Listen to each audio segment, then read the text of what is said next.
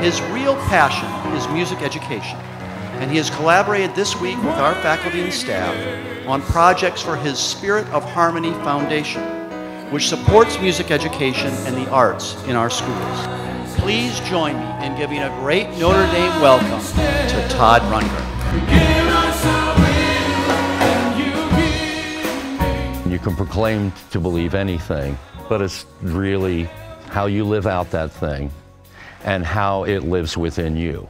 Does it satisfy you? Have you simply settled for something?